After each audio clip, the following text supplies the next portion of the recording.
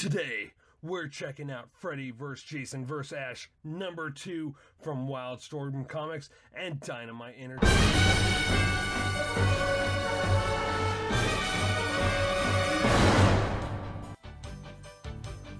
Hey guys, welcome back to Comicgeddon TV, where all geek culture collides. And if you're new to the channel, make sure and hit that subscribe button so you don't miss out on future videos.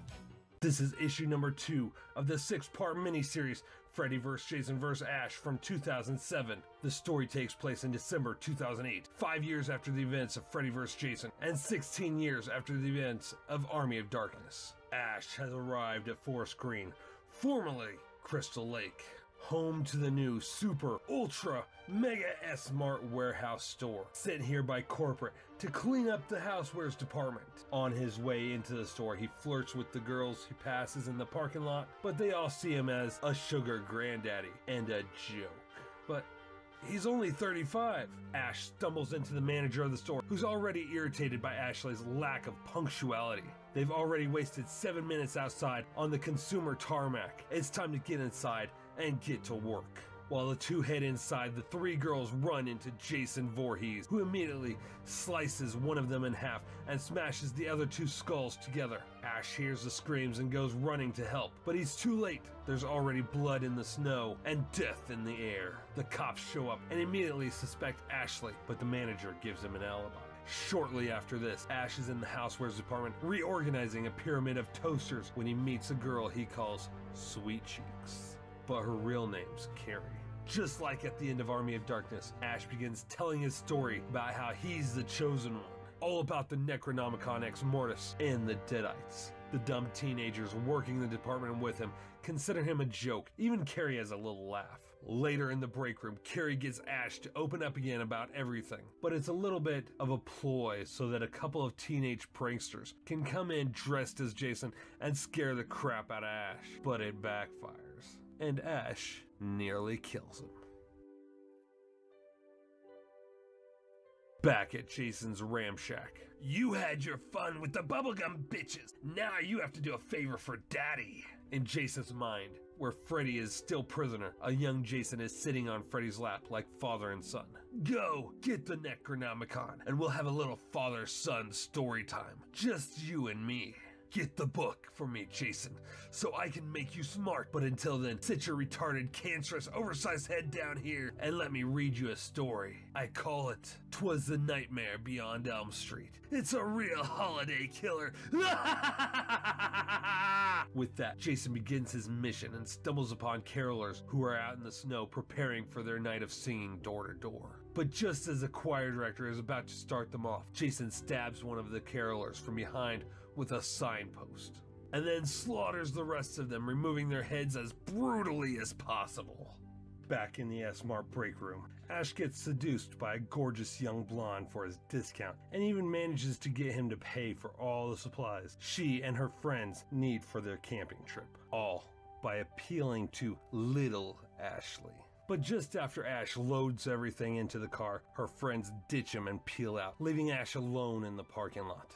A combination of stone and wood exterior with a massive bay window and a hardwood door welcome the group. Darkness awaits them as they shut off the Mustang and begin to head inside the house.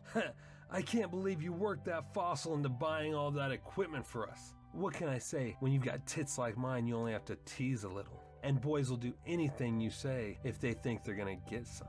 Once inside, the group begin making their way in different directions. One couple begin going at it on the couch in the living room before their friends even leave the room. About that time, two other cars pull up outside. One belongs to Ash Williams, and the other belongs to Carrie. Ash plans on finding the Book of the Dead, the Necronomicon Ex Mortis, made of human flesh and written in blood, able to open the gates of hell and bring the demons imprisoned there, here to wreak havoc on humans. It can summon the dead and control them, and it can grant limitless power to those who possess it.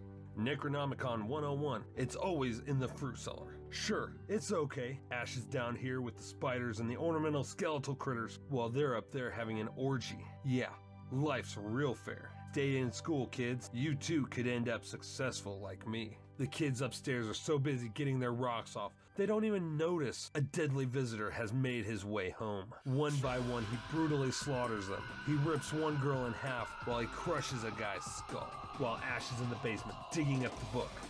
A scream from upstairs. Over his head, Jason has found another couple having sex. Just then, the blade of a bloody machete comes through the floorboard, narrowly missing Ash.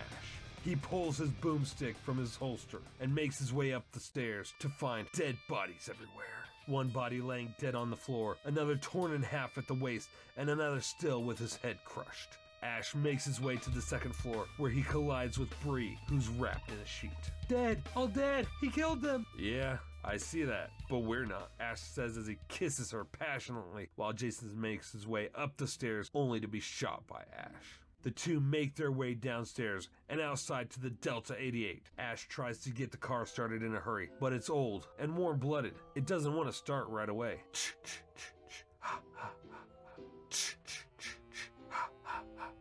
Start, damn it!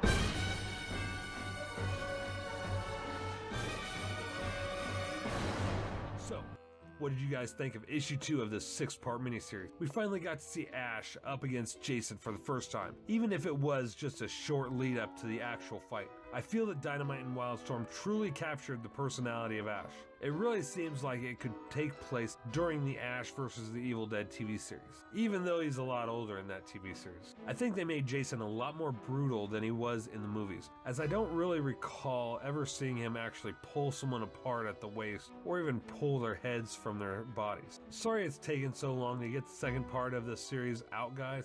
It's been a hectic few weeks between Thanksgiving and working through a 3-week bronchitis trip. It's been hard getting new videos out lately. Tune in next time, guys, when we take a look at Freddy vs. Jason vs. Ash #3 from Wildstorm Comics and Dynamite Entertainment.